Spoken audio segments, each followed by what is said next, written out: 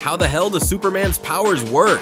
Superman's super strength and durability originate from the physics of his home planet. On Krypton, the gravity was much stronger than on Earth. Because of that, Kryptonian bodies were built to withstand extreme conditions. But that's just the beginning. When Superman arrived on Earth, his cells began to absorb radiation from our yellow sun. That solar energy enhances all of his abilities to superhuman levels. What's really interesting is that his cells store so much energy that they generate a force field around his body, about 2 centimeters thick.